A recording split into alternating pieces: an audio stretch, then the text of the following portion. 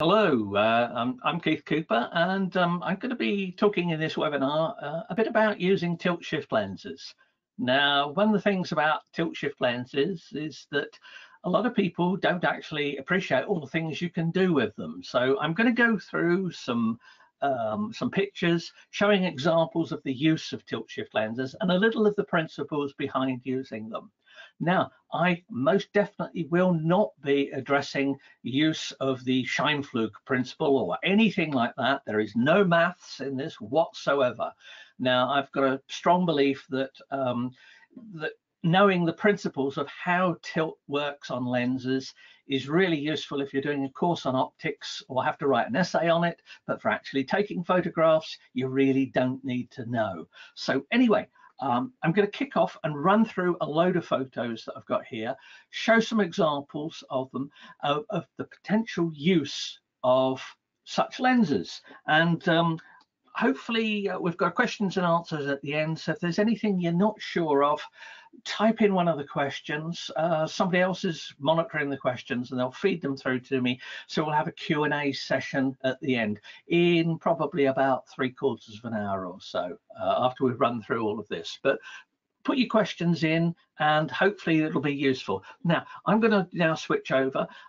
Please excuse any slight technical glitches. I am not an experienced presenter using this online system we've got here, so I will do my best in showing things. Now, you should now see a photograph, albeit with me in the corner of it, which I will get rid of in a moment because that gets in the way. This is a picture taken with tilt.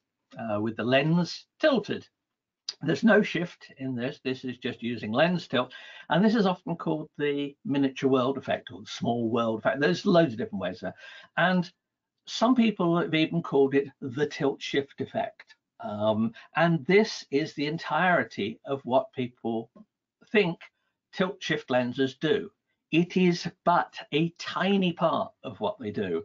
Now, this particular instance, and I'm going to attempt to remove myself from here so that you can see the whole picture. There we go. I believe I'm not now impinging on the picture. If you look at this, this is a photograph. This is taken here in Leicester, where I live. And this is looking down on the river. And you can see there's a boat going along, which is sharp. And you can also see, if you look over towards the left, you can see a car. Now, that's also sharp. In fact, if you look at the picture carefully, and hopefully it's large enough on your screen so that you can actually see this, you'll see that there is a band of sharpness that runs across the image. That's because of the lens tilt. Now, I'll come back to this later, but first of all, I'm going to be looking at shift, because shift is by far and the easiest to understand. The lenses tend to be called tilt shift lenses. They're actually two different functions. Tilt is not the same as shift. So this is a tilted lens, and that produces the weird focus effects. Now, if you want to do some of this stuff like this, I've written about it. I've got lots of articles written about it. I've written a book all about using these lenses that covers everything that I'm going to try and address here in the webinar this evening. And if you want more details, I've got articles. I've got a YouTube channel which has got some videos about it as well. But let's just move from that picture there to look at one.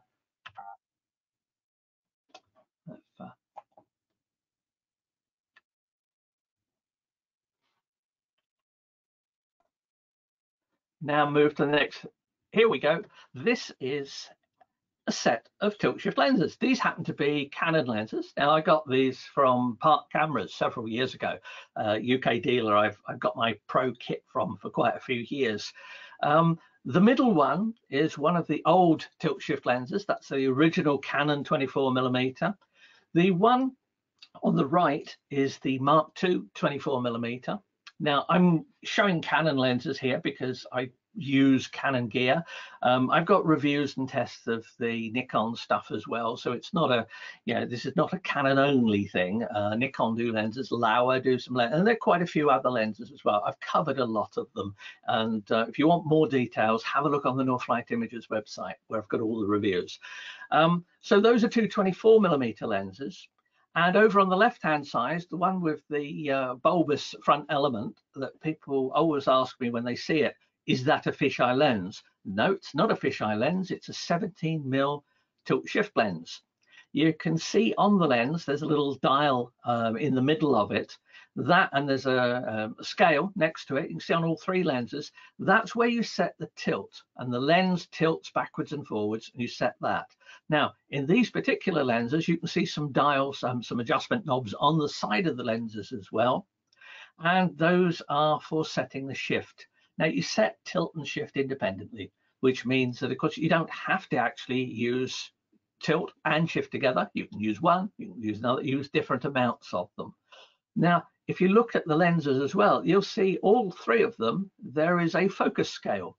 And that's because almost always, in fact, I cannot think of one that isn't at the moment, tilt shift lenses are fully manual. They don't have autofocus. So if you're uncomfortable with manual focus lenses, well, that's going to be your first challenge in learning to use one of these lenses. You have to focus the lens manually. Now, these are Canon lenses, so they're auto aperture, but you set these.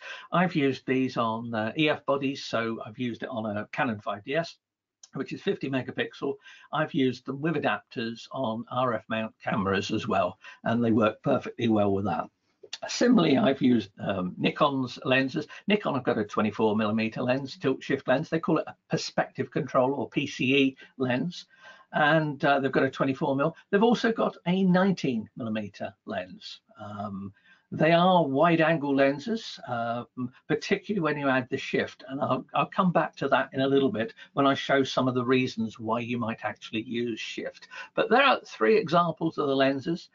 The Canon one in the middle, the old original one that dates from the 1990s, is a little bit soft if you push the shift to extremes, and it's a distinct improvement. The second version, when it came out, was much better. But you can pick these up secondhand, and there are other ones. Samyang make a 24mm tilt shift lens, which is good for experimenting with. It's cheaper. Keep an eye out if you do want tilt shift lenses for secondhand ones, because quite often people buy lenses like this, they use them, they realize they haven't got a clue how to use them, they don't use them much, and then they sell them. So there's a steady supply of tilt shift lenses usually available used and secondhand, so that save you a bit of effort there. Now, this is the Canon 50mm lens, and I put this on here to show some of the complexities of movements that you get. Now, if you have experience of large format cameras with full movements on it, then this can seem quite restrictive. However, for use on cameras like this, and they work perfectly well on crop cameras and different size sensors, these are all the movements you need. Now, so if you're used to using stuff with, front and rear standards, large format photography, this must seem a bit basic to you, but you should know all this stuff anyway if you're successfully using big cameras like that. But anyway, here it is. Here's the 50mm.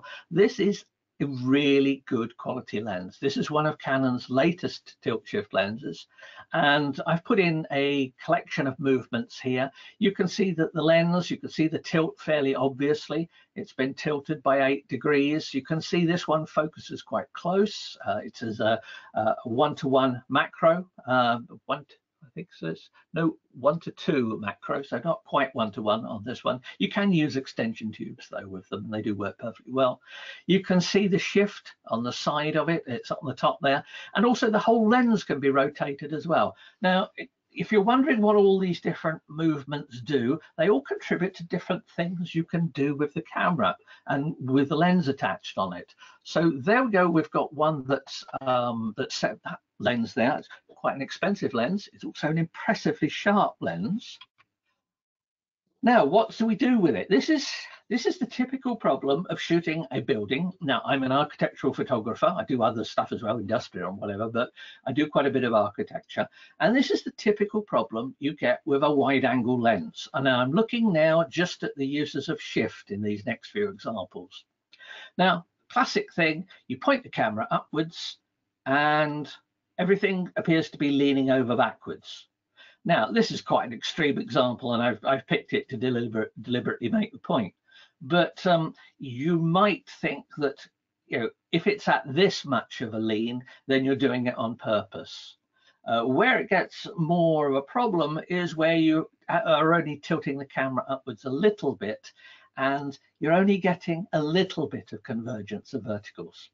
Well, it looks a bit wrong. And certainly if you've got clients who are architects, they like seeing vertical elements of their buildings shown as vertical. I'll show you the same building from slightly further back using a different lens, but this time shifted upwards.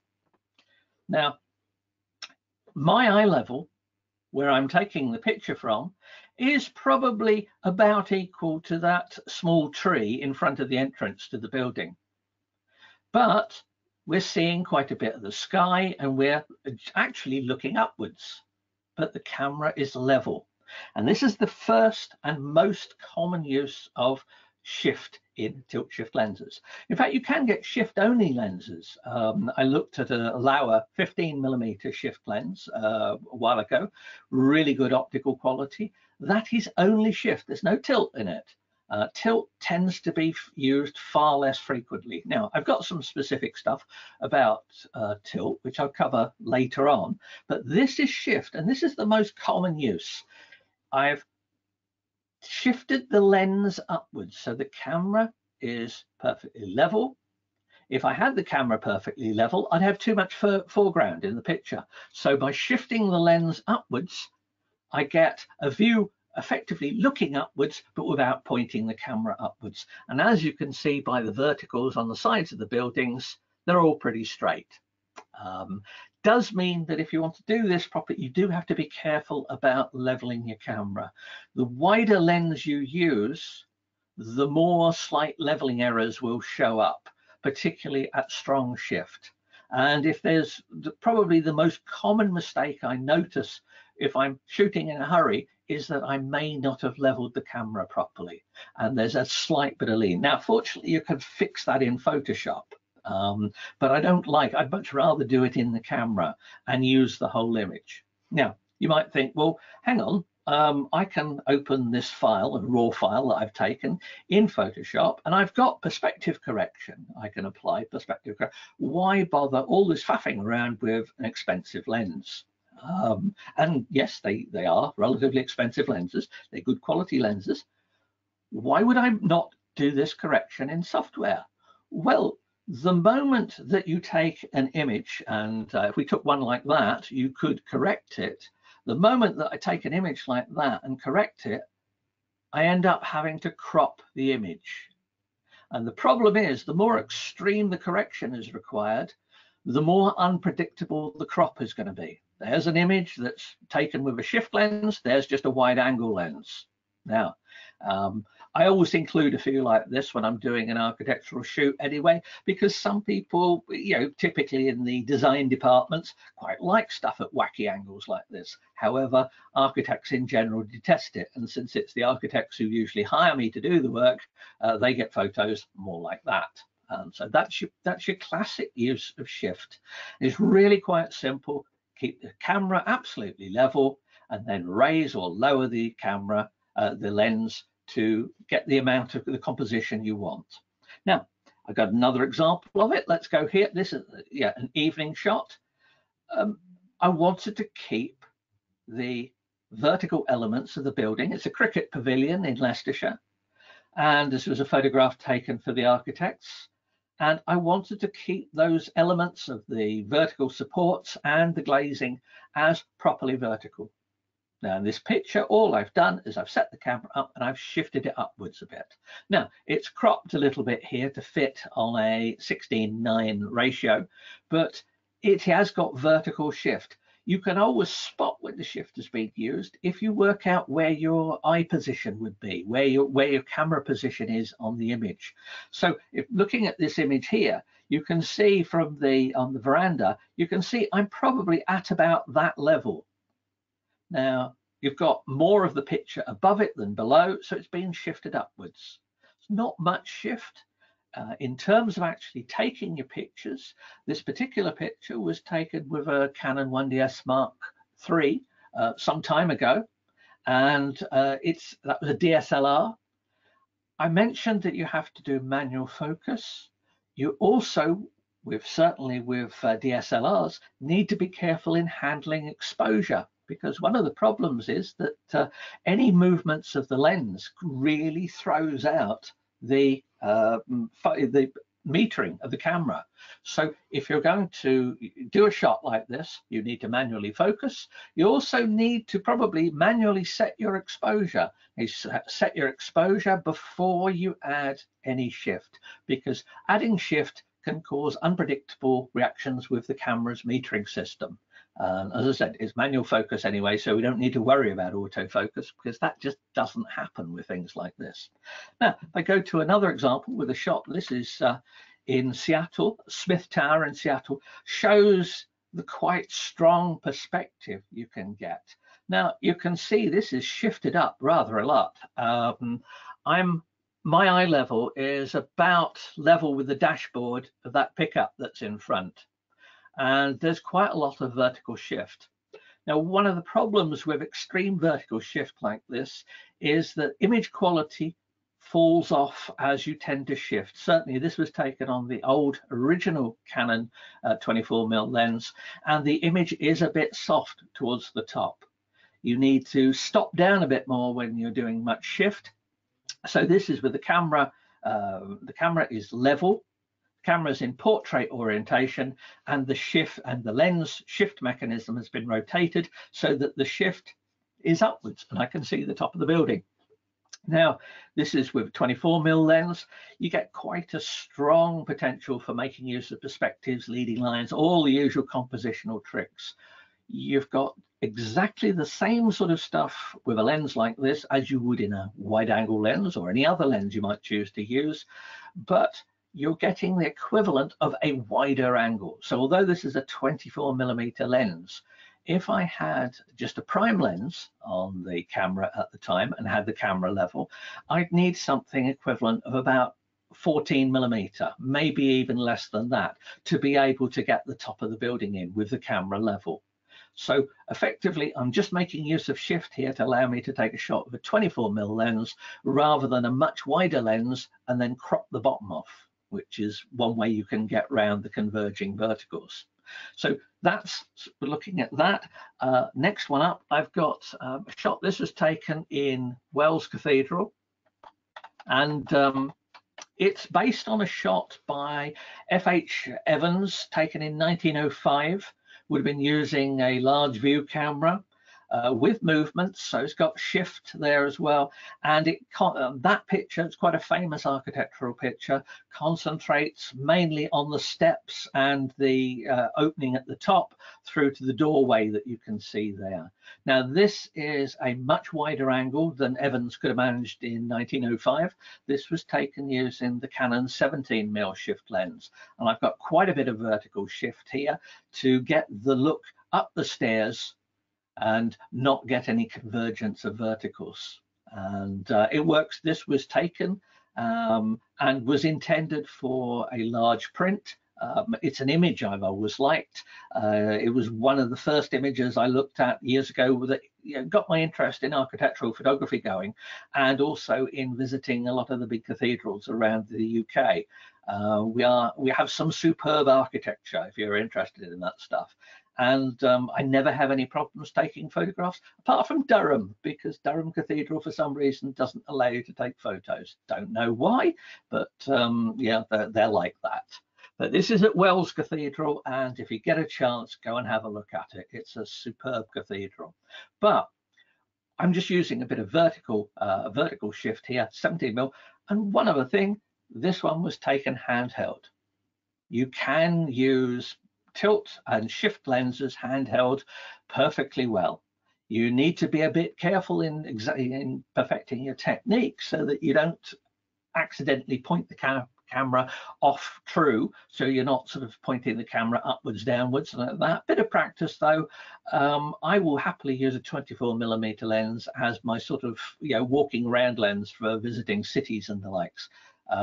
Perfectly well for stuff like this. You can see very easily. I would have had some camera shake maybe if I'd not been careful. I was leaning against something probably here. It's not that bright, but yeah, there's nothing wrong with using tilt shift lenses handheld. Nothing wrong whatsoever. Now, this is just the lens with level camera pointed upwards. Now the picture, the camera here is in portrait orientation. So if you think of the camera rotated back to landscape orientation, the shift axis, which is the direction the lens shift moves on, becomes left-right. So you can actually, you don't have to have up-down shift, you can have sideways shift as well. Now, sideways shift is not so commonly used, something to experiment with. I've got quite a lot of stuff covering it and looking at articles and things looking at it, but sideways shift doesn't tend to be used nearly so often. But there is an example, and this shot here, you might think, oh, well, it's yet another picture where I have looked at a building and I've shifted the lens upwards. Well, yes, I have shifted the lens upwards. However, where am I pointing the camera? I'm pointing the camera down the walkway. We can see along it. So the camera itself is pointing along that walkway underneath the overhang towards the distance. And you can see clearly where I'm pointing the camera. However, if I just used vertical shift, that walkway would be in the center of the camera, in the center of the photo. It's not in the center of the photo because I've offset it to the side, and I've offset it to the side by using what's called diagonal shift. Now, this is where the lens, rather than shifting it horizontally vertical. Now, I say horizontal vertical. Some people will know for other terms for this of add a rise or fall or shift. I tend to use, because I'm doing stuff for people using lenses like this, I tend to call it shift and a direction. So vertical shift, horizontal shift, diagonal shift. Now, in this particular instance, the lens is shifted upwards and to the left. So there we go, it's shifted across. Now, how do I know that this works? You look in the viewfinder, or if you're using mirrorless, on the back. And here's another example of it. This is using diagonal shift. Now, here, if I'm pointing the camera, and you can see, towards the base of the white building. Now, if you look towards the white building there, that is offset. Now, I've used vertical shift because the building itself is vertical. Yeah, there are no converging lines. If I just pointed the camera where it is pointing now and not used diagonal shift, in this case, it's diagonally upwards and to the right. If I'd not used the diagonal shift, I would have an awful lot of that brown building, which I don't really want in the shot because I want the pathway to the side of the building as well. So in this one, I've used diagonal shift to the right, and in the previous one, diagonal shift upwards and to the left. Now, one thing I should mention about this for landscape use, and I have done a video about this, is that if you use diagonal shift with a wideish lens, and 24mm is wide in this context, you can produce some interesting effects in the sky and give the impression that clouds are also emanating from one side or the other. I'm not going to show some examples here, so I've got a video about it. If you just look for Keith Cooper's YouTube channel and do stuff on tilt shift, you'll find loads of little bits of videos. But for landscape photography, it's quite an interesting trick and allows you to change the emphasis of where you want people to look. It's in the same way as this. You can see a bit of it in the clouds in this on the right hand side. If you follow them back, they all point backwards into that left hand corner of the building. That's just a trick because you're using a wide angle lens. Now I'm just seeing here someone who said, let me just read this, Durham Cathedral and was allowed to take photos. Oh, excellent. I wish I'd known that last week when I was in Durham, because I would have stopped off and had a look. My apologies to Disparaging Durham. They are no longer on my naughty list for not allowing photographers. That's great news. So thank you for pointing that out. I'll go through some of the other questions at the end because they're quite small text. I can hardly read the stuff. Now, let's see. We've got diagonal shift. So we've got up, vertical shift. Yeah. What about using a picture taken with no shift and a picture with some shift, stitching two together? And here we got a picture. This is taken 2 shots, one with no shift and one with some vertical shift. Now, as long as the camera is steadily mounted on a tripod so it doesn't move between the shots, you will find you can very easily do a flat stitch of the 2 images. Now, there is potential here for some parallax effects because technically the lens should stay fixed and the camera should move up and down for a shot like this. In normal use, as long as you're careful about your foreground and background, that doesn't cause a problem. But there are ways around that. It's a bit more specialized. I've got it covered in the book, and I've got some articles about using devices to allow you to do photographs without perspective problems here. But this one here was taken with 17mm lens. It's 2 shots. There's considerable overlap of them, and they are just flat stitched together to give you a view like that. And that's with a really quite wide angle lens. Now, you can do up and down shifts, you can do left, right shifts. In fact, if you really want to, you can do diagonal shifts. So you can do a diagonal shift upwards to the left, upwards to the right, downwards to the left, downwards to the right. So you get 4 photos. You then stitch those together and it will give you an extremely wide view. Certainly with the TSE 17mm that I took this photo with, the full stitch of, if you do a stitch and do your shift in all the different directions, the full shift gives you equivalent of about a 10mm focal length. It's huge, but you get then all the problems you expect of using a lens that wide. If it's a lens, you'll get distortions and other problems with it. Now, talking of distortions, you don't tend to get the lenses, because they're rather good for these, you don't tend to get much in the way of geometric distortions. Because the shift and the tilt of the lens, and I will come back to tilt in a bit, because the shift and the tilt is manually set, the tilt and shift values are not recorded at all in the image EXIF data. Now that means you can't use automatic correction for correcting lens errors, lens aberrations. Turns out that certainly opening raw images in Adobe Camera Raw has no, the modern version has no problem in fixing chromatic aberration in shifted images. But if you want to do geometric corrections, say you've got a lens like the Samyang 24mm, which has a slightly more obvious barrel distortion to it, then you have to do various other techniques to try and fix the correction. It can be done. I've written about it. I've got some articles, once again, it's in the book, and also an article on the Northlight Images website looking at aspects of that. So that's how correcting things. But you tend to notice that once you do stitching and stuff. All right. I promised I would actually get to tilt eventually. And I get to the right, there we go. Now, this particular picture was taken with a 55mm tilt lens. People who know lenses may go, 55mm tilt, what's that? There isn't one. You're right, there isn't a widely available, that I know of, 55mm tilt lens.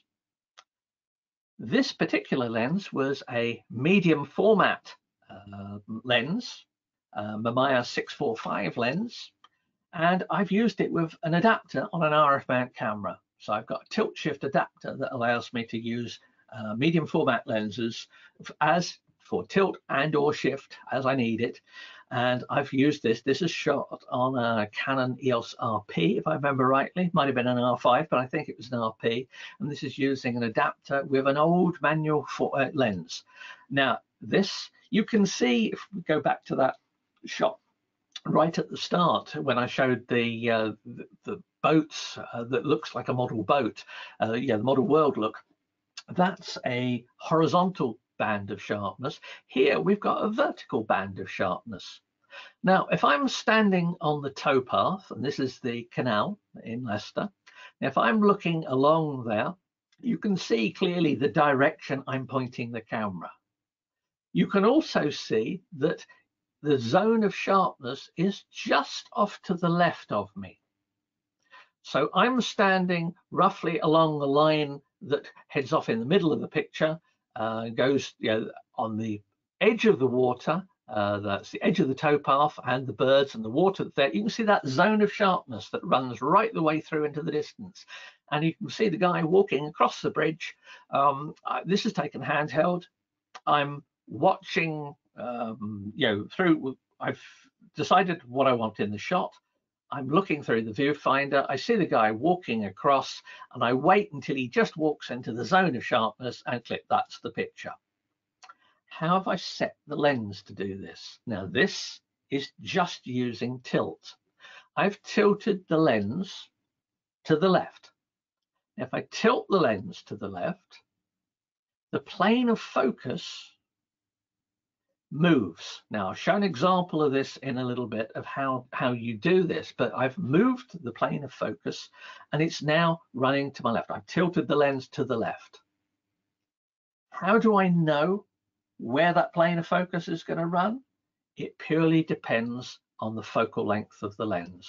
And I'll show the examples in a moment of how you actually work that out, how you actually decide where you want things to place things. But you can, this is why I separate tilt and shift. This one takes a little bit more getting your head around than the shift. Shift, what I found when I'm sort of doing talks to people and explaining stuff, people pick up shift fairly quickly. Tilt takes a bit more thinking about and a little bit more experimentation. As I say, this one here, I've tilted the lens to the left.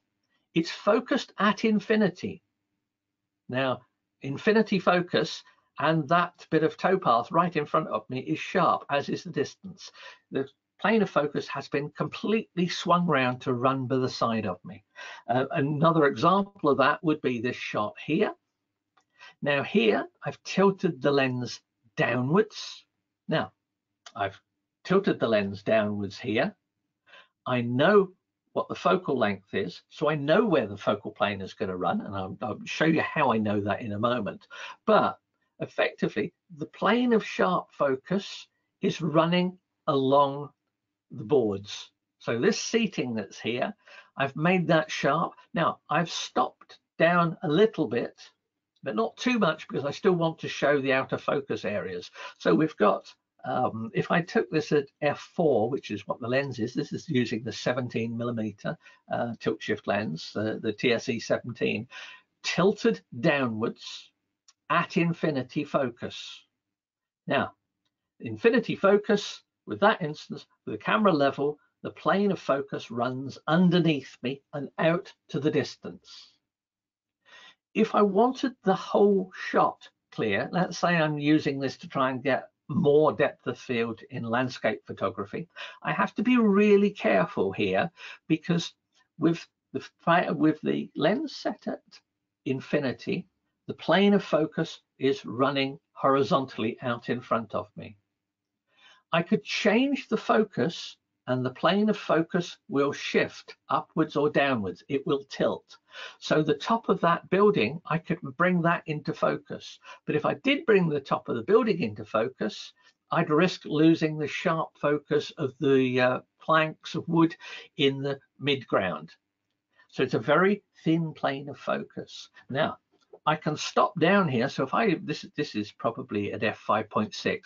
Now, if I stop this down to f16 or f22, we would get sharpness all over the picture. But you do have to be careful when you're stopping down, obviously, because the more you stop down, at a certain point, you're going to get diffraction effects and you'll start getting softness from diffraction. Now, just because I've tilted the plane of focus over here, and if I just go back to the previous one, which was shot at f2.8, if I remember correctly, you'll see it is very thin. Now, the plane of focus in the distance, there's a distant bridge you may be able to see. Now, the plane of focus there is across the width of the bridge, almost. Close to me, the plane of focus is very, very thin. Now, that's because rather than being a solid plane of focus, it is a wedge of focus. So it is narrow close to you and opens up further away. If I were to stop down with this image, you would see in the distance, you would see things getting sharper, and also the zone of thickness of where the guy walking across the top, where that's sharp, you'd also notice that improving a bit. If I go back to that one, there we go, we've got a picture there, which, as I say, that's with the plane of focus running along the bottom. Right, now, an example of how to actually do this. And this is something I would say, if you're going to explore tilt, have a go at doing some of these experiments I'm going to show. Now, here we go. Here's the top of my desk. It's a little distorted because I've tried to even everything out. And you can see the keyboard at the top is a little bit stretched now. The idea is, there's the camera at the side. Now that's a Canon 5DS, or is it not? No, that's my Canon. That's EOS RP. So I get the right way around. And it's a TSE 17mm lens. We've got 17mm lens, and you can see it is tilted by quite a bit. In fact, it's tilted as much as I possibly could get it. You can't tilt it anymore. Now, the subjects on the desk there, I'm going to show how you can get both of sets of them in focus, one at a time, obviously not all of them, depending on how you set just the focus of the lens. Now, here's the setup, and here's the photograph from that, or actually two photos. The top half of the image shows where the focal plane runs with the focus set at 40 centimeters on the lens. So it's relatively close. That's almost as close as I think that lens will focus. And you can see the line of cars running across at the top. They're sharp. You can see the plane of focus extends beyond the line of cars into the work lamp and beyond. You can see some other stuff on my desk, and you see it. And if you look at the line of cars on the edge of the desk, this is in the top half of the image, you can see they're out of focus.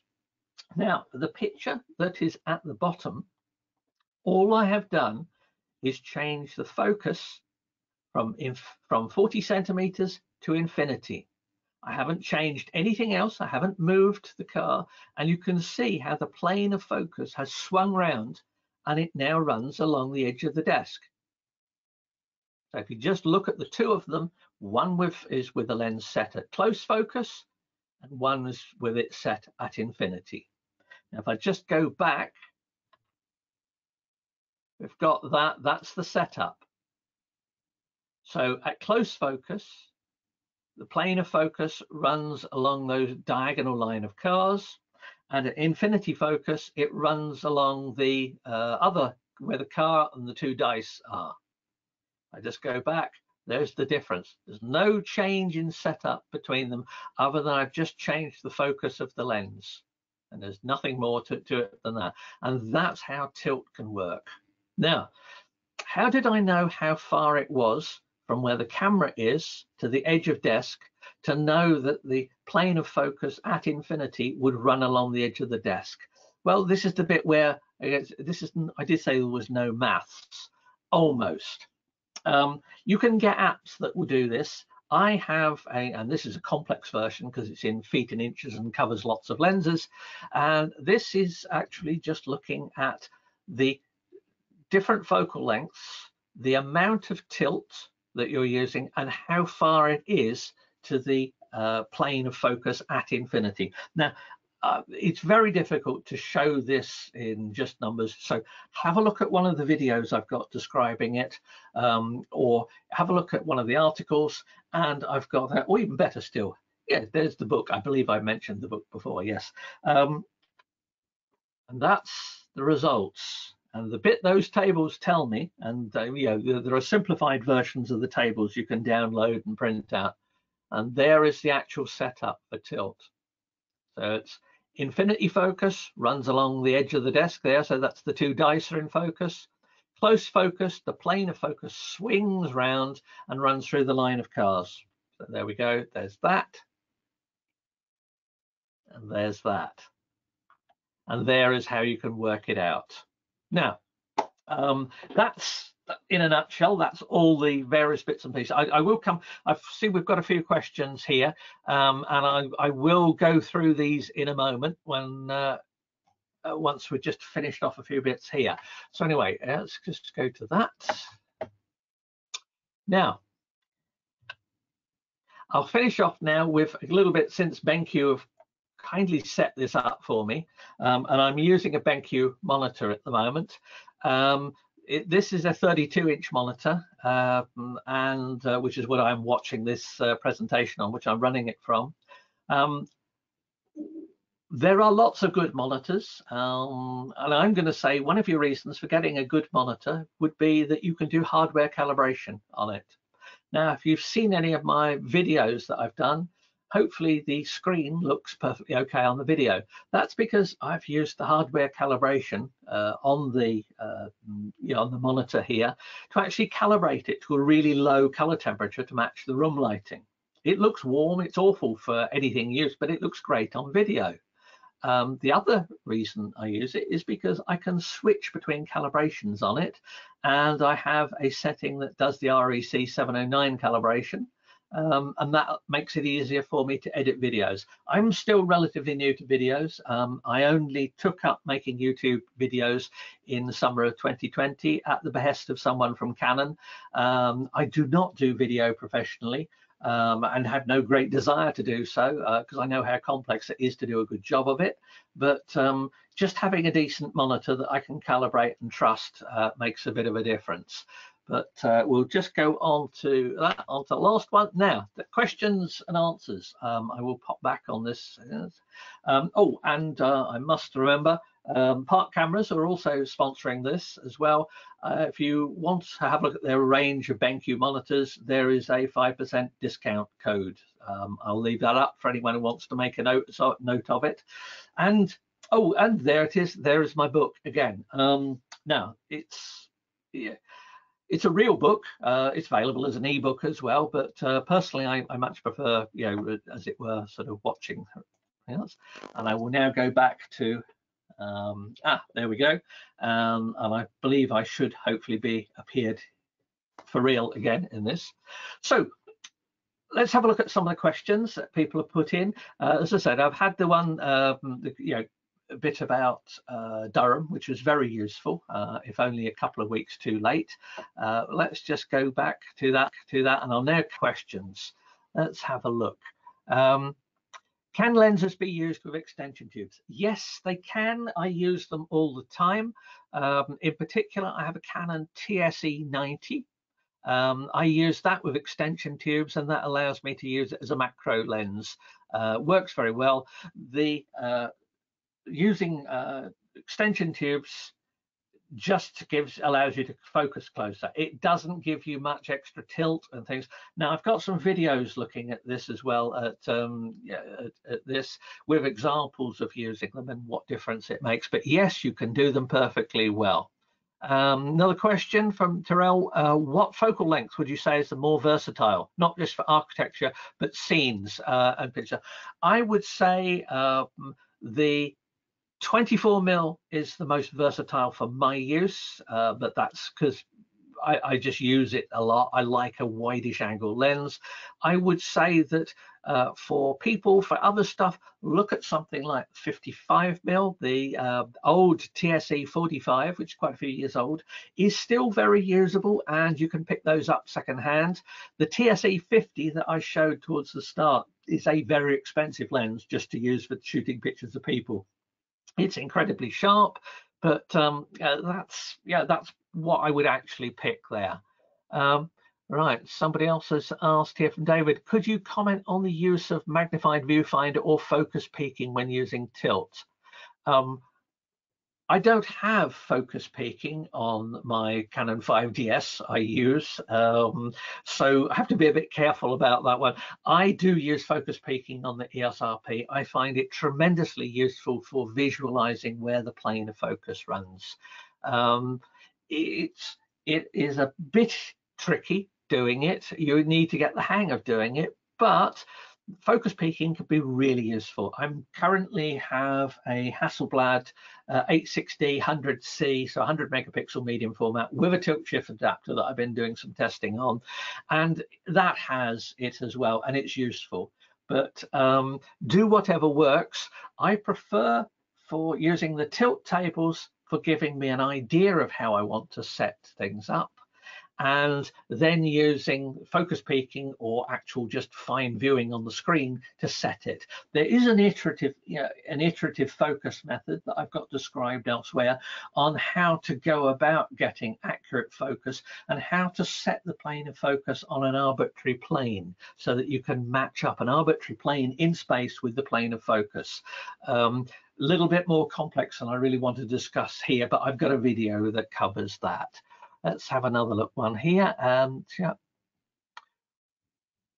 Another one about focus peaking. Yes, it's very useful. And a question from John says, I assume no stabilization in the tilt shift lenses. No, nothing whatsoever.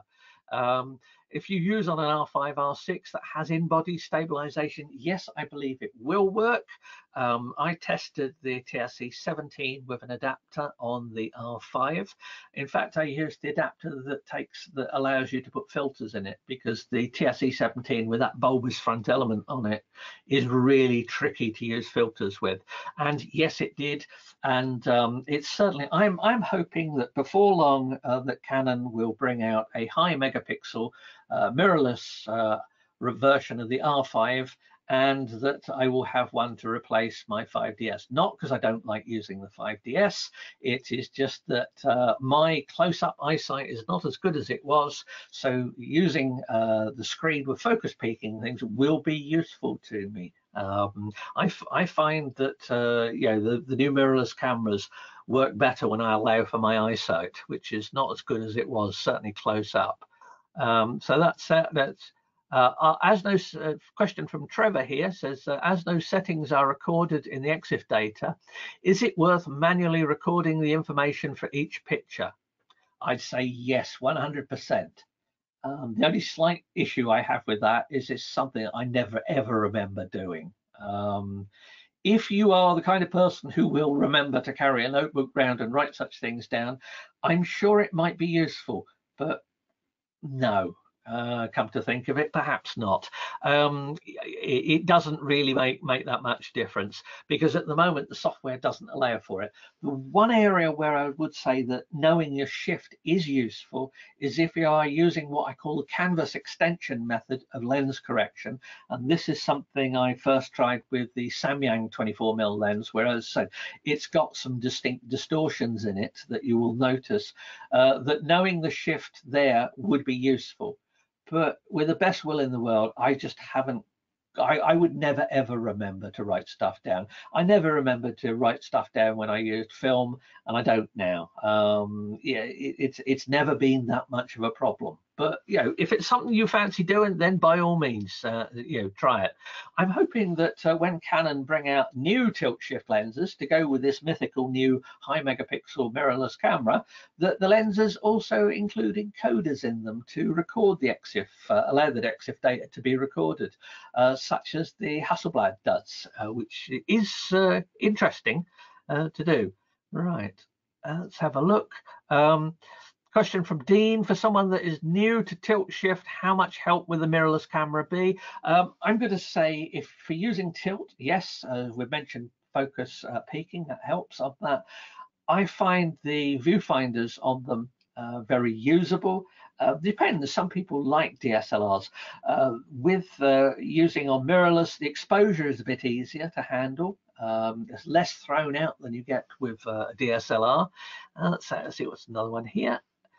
Question from Susan, can you use them for landscape photography?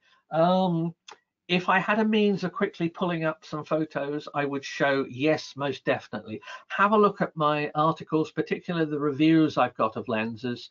I've got photographs all over the place using landscape stuff. The picture of on the cover of the book was using the TSE 17 with slight vertical shift. That's the pier at Whitby. And so that's it. Definitely for landscape. Be careful if you want to use landscape and use the tilt to try and get more depth of field, because you might not actually get it. Remember, you're not getting more depth of field, you're placing the plane of focus in a particular place. Right, now let's go around. For macro, which is the best for macro, a longer focal length for macro, I use a TSE 90. And I can use that with extension tubes. Now you can use them. You can use extenders as well. So if you take a TSE 24 and use a Canon 1.4 extender on it, you've got a 35mm tilt shift lens. That works very well as well. Longer focal lengths, probably the best, and it's expensive though, I'm afraid, is something like the TSE 135, the 135mm lens from Canon, which is phenomenally sharp.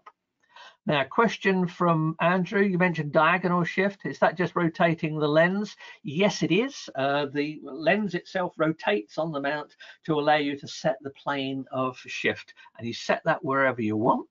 And question from Anthony here, was the best focal length? Oh no, I've answered that. That's for macro. It's a longer one. And a question here, what would you suggest is the biggest difference between shooting with a tilt shift lens and a wide angle lens on a pano head? Well, if I'm shooting a panoramic shot, it depends on the image projection I want at the end. If I point a view at a particular shot and shift the lens left, right, I'm effectively, and stitch those, I'm effectively getting the view I would get from a narrow crop of a wide angle lens. If I use a wide angle lens and rotate the pano head and then stitch the images together, I get a choice with the stitching software of whether I want a cylindrical or spherical or any other, even a rectilinear projection. So I get choices of what projection I can use. So they're quite different depending on what you want the picture to look like. One thing you can do if you're doing shift and stitching for cylindrical is that you can shift the lens upwards and rotate the camera tripod head and get pictures to stitch, and then you'll get a shifted image upwards, which you can then stitch to a cylindrical image. Now, I've got stuff covering this in some of the articles and things, and look at that. It's a bit more complex than I really want to cover here. But anyway, it's I'm now just going to, let me just, and we're back. We're almost finished here. That's the last question. And so thank you for BenQ for asking me to do this, and for Park Cameras for their involvement. And there is the offer there on if you fancy looking at their range of BenQ monitors. And thank you very much. Feel free to email me at Northlight Images if you've got specific questions. And I am contractually obliged to say this book is absolutely superb, and it covers a lot of stuff about tilt shift lenses. So I hope that's been useful to people. And thank you, and goodbye.